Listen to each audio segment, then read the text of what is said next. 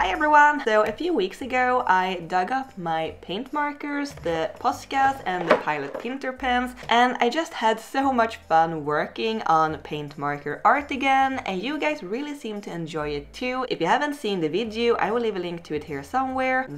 There, maybe. Something that I've been wanting to try out is using the pens on canvas, because using paint markers on paper, the rougher nib and the paint, it kind of tends to tear the paper, and it makes these little paper crumbs that stick to the paint and the pen nib. No thank you. Canvas is a little more sturdy, hopefully, and when I went to a dollar store a little while ago, I picked up this square black canvas, which doesn't really fit on camera, so I just brought you into this black void. And I really hope that the black background will give an interesting effect to the art we will see. Paint markers are opaque, so they should be working pretty well on this dark background. It is a really cheap canvas, so I thought it would be perfect to practice on. And also it is square. I've really been enjoying working in a square format lately, so I just think it makes interesting art. I am a little intimidated though, because it is a pretty big surface to fill in, but thankfully I have these thicker sized paint markers too, so hopefully it won't be that time consuming. Yeah, I'm really excited to get started, so let's go.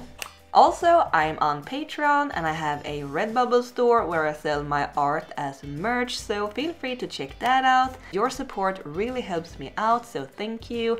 Alright, end of self-promotion. Also, if you enjoy this type of content, feel free to leave a like and a comment, and also subscribe to my channel. Alright, I'm done. I wanted to make something really pastel-y, colorful, and something nature inspired, of course, and a cat, what else? I also wanted to try a more stylized style. You can actually blend the paint markers. It is paint, so the colors will mix when they're wet, but I like the more solid flat colors that you can also get, so I want to play around with that. And it always helps me to make a sketch before I start, just to plan out the colors and the composition, especially when working on a larger piece like this. It really helps to have a guide to follow. I added a grid to the digital sketch, and then I added the same grid to the canvas, and then I could very easily just map out and transfer the sketch. And I know it isn't a very complicated sketch or anything, but I like the balance and I wanted to keep that. And of course Phoenix is here helping me, keeping an eye on things as usual.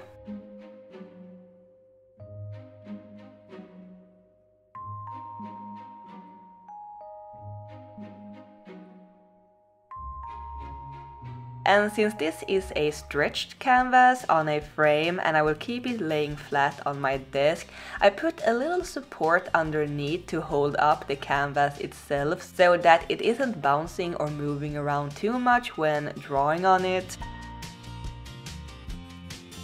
So as I mentioned before, this is kind of like a practice piece, in the meaning that this is all new to me. I haven't painted with paint markers on canvas before, but even if this is practice, I still treat it like real actual art. I'm still putting all my effort into this, and I had this idea how I wanted this to look with a lot of different layers and color blocking, but I was also making things up as I was going. I discovered very early when I was making the sky that leaving the canvas showing through between the different blocks of colors, it kind of worked as outlines, and I left little gaps here and there in the paint. It gives it almost like a screen print kind of look, or stained glass almost.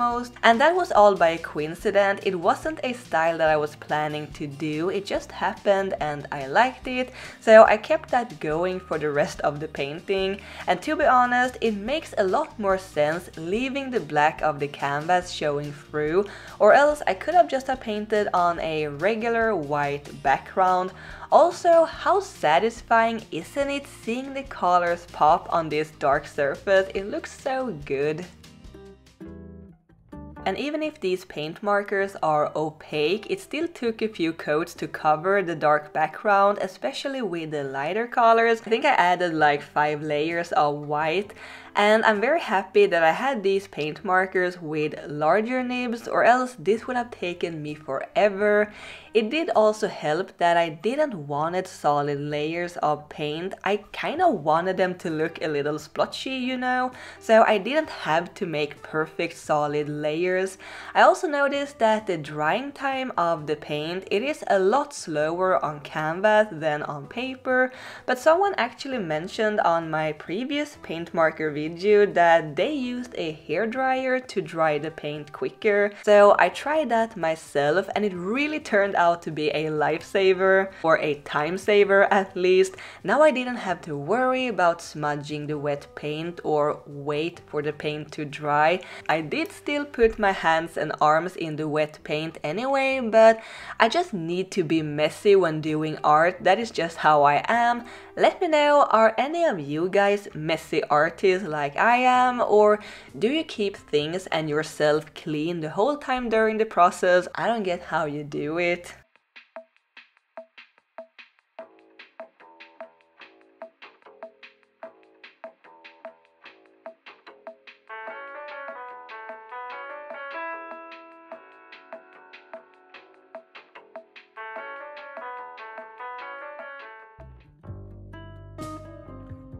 But yeah, I had so much fun with this painting. I had to actually force myself to take breaks sometimes to not overwork myself.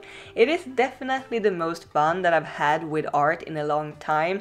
It is something new, it is refreshing, for me anyway. I don't know, I was just having a good time. So now that we talked about how much fun I had with the art, let's talk about how much I struggled with the art. No, not really, I didn't struggle a lot, but I did have a little problem with the flowers. I had to repaint a few of them several times. Good thing that the paint markers are opaque, so they are very easy to cover up with.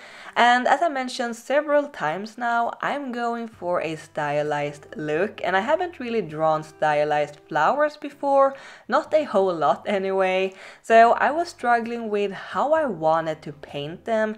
Some of them I think turned out really great, some of them not so much. The blue flowers are not my favorite, and next time I would do some different shapes than just the ovals, but again, I'm doing it for practicing with paint markers, I'm not doing it for perfection.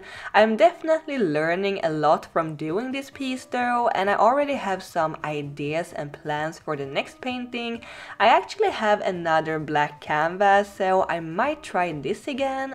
So yeah, the flowers definitely gave me a challenge. It took the most time to make, and I think what made it a little weird too was that in my initial sketch I just made little blob flowers, but when resizing it to a larger format, the small little blobs will not be so small anymore, and I had to put a lot more details into them to match the rest of the style of the painting. I wanted to keep it cohesive, but I had a lot of fun adding all the little leaves and blades of grass poking up between the flowers though, and I really love how it looks. Again, painting with these markers is so satisfying because they are so opaque and it just draws over painted areas super easily. I mean, that is just how acrylic paint works, but I don't know, it is still satisfying to see.